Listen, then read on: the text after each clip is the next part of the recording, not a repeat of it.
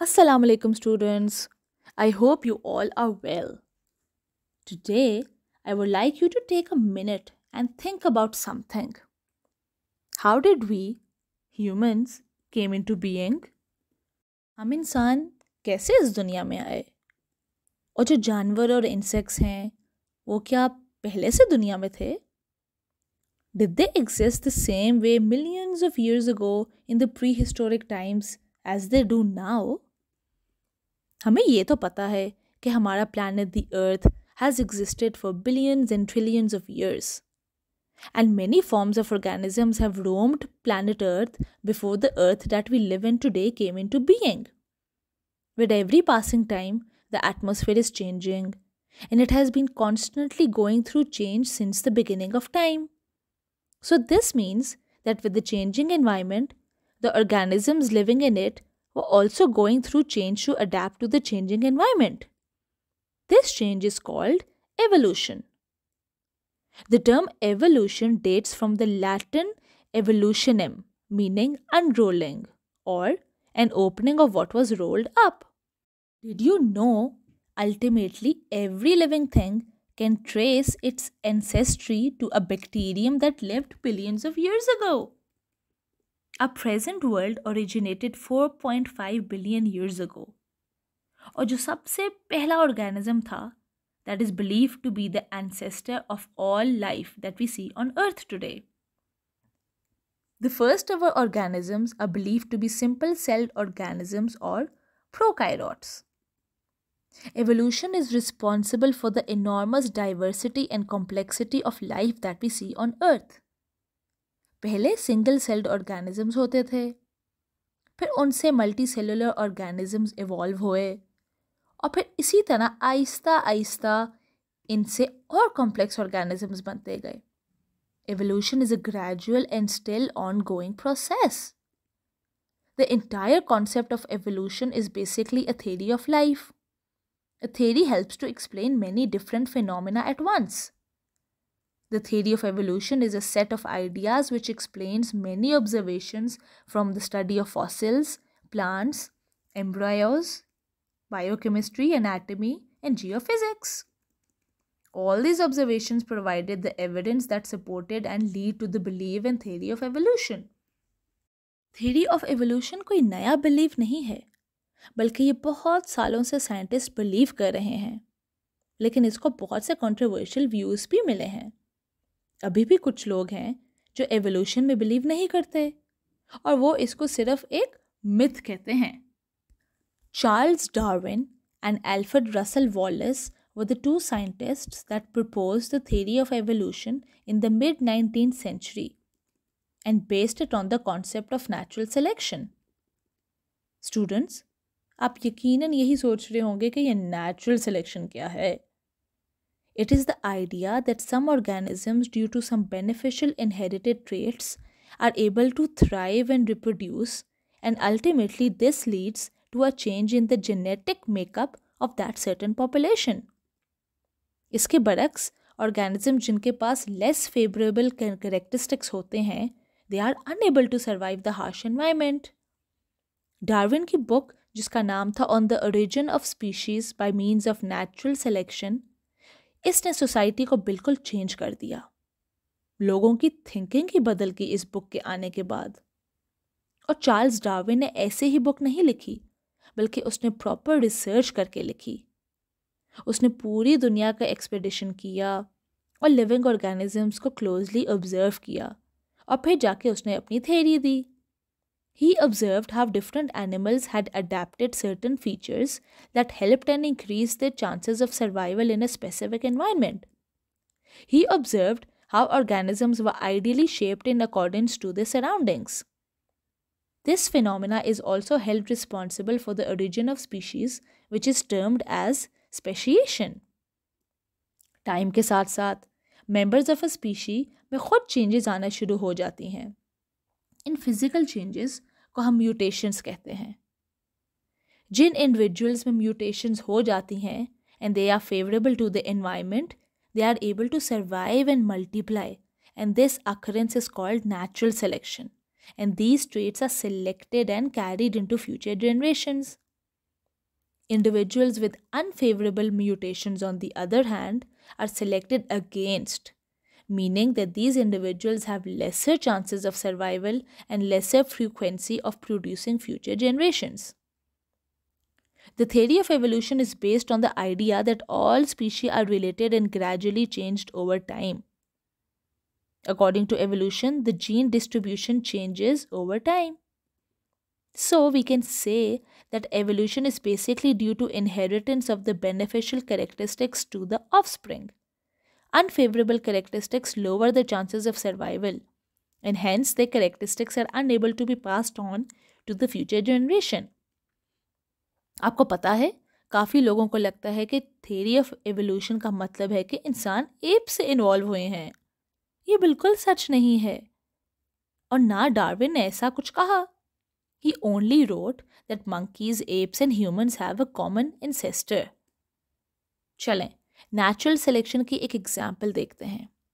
Industrial revolution के दौरान कुछ मॉथ्स में एक म्यूटेशन आ गई थी, जिससे इनके विंग्स बहुत डार्क हो गए थे।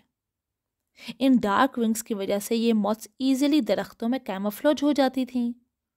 इसका इनको ये फ़ायदा होता था कि ये प्रेडेटर्स से छुप कर एस्केप कर जाती थीं। इसके बरक्स जो वाइट कलर्ड विंग्स मॉथ थीं, वो बेचारी पकड़ी जाती थीं और मारी जाती थीं या खाई जाती थीं। Aahista Aahista dark winged moths के नंबर बढ़ते गए और वाइट विंग्ड मॉथ्स के नंबर डिक्रीज होने लगे। और फिर एक टाइम आया जब सिर्फ डार्क विंग्ड मॉथ्स ही रहीं, क्योंकि एवोल्यूशन ने इनको फेवर कर दिया। Humans have been using an artificial process to develop plants and animals of suitable characteristics. They have used artificial selection to produce breeds of plants and animals that they use for food as domestic animals, etc. Artificial selection is done by selecting breeding and crossbreeding. The meat sold today are the result of the selective breeding of chickens, cattle, sheep. Many fruits and vegetables have been improved or even created through artificial selection. क्या आपको पता है? According to the concept of evolution, at one point in time, even whales walked on land.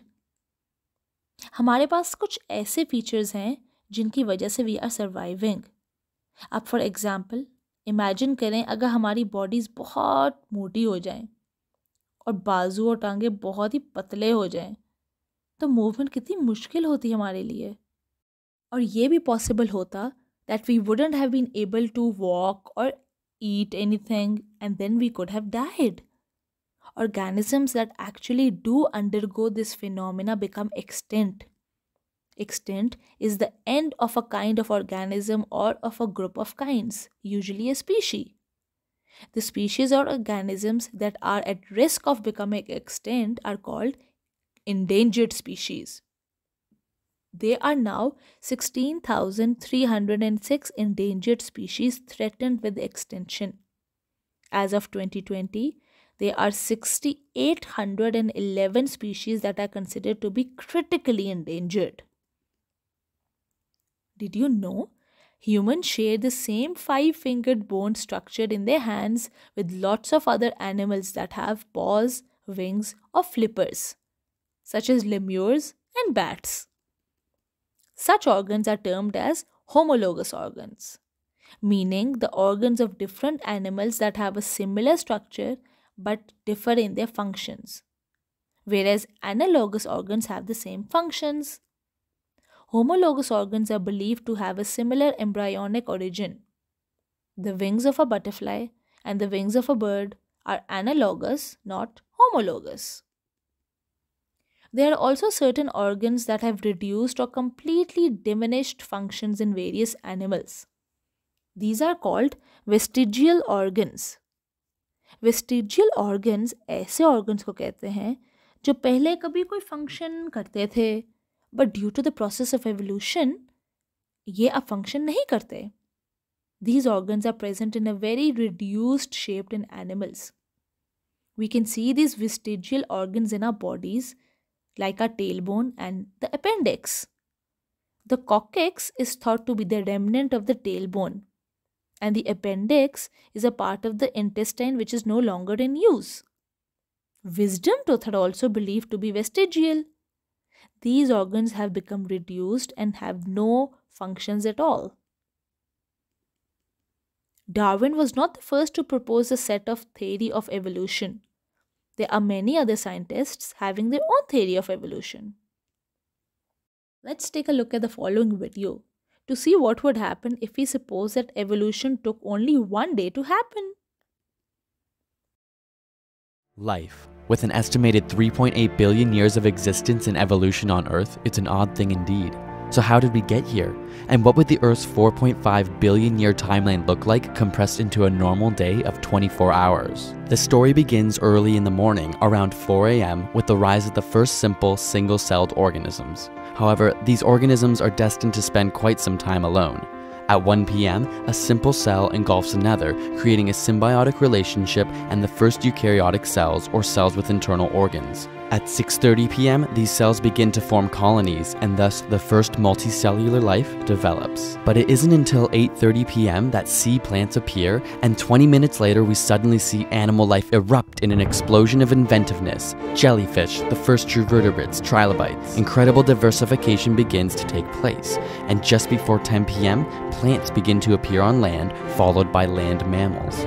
By 1024, the Earth is covered in carboniferous forests, and the first winged insects appear. Many reptiles dominate the land with less than an hour left, but a mass extinction event allows dinosaurs to storm the scene and remain until 11:41 p.m. when they too suddenly vanish. And so begins the age of mammals.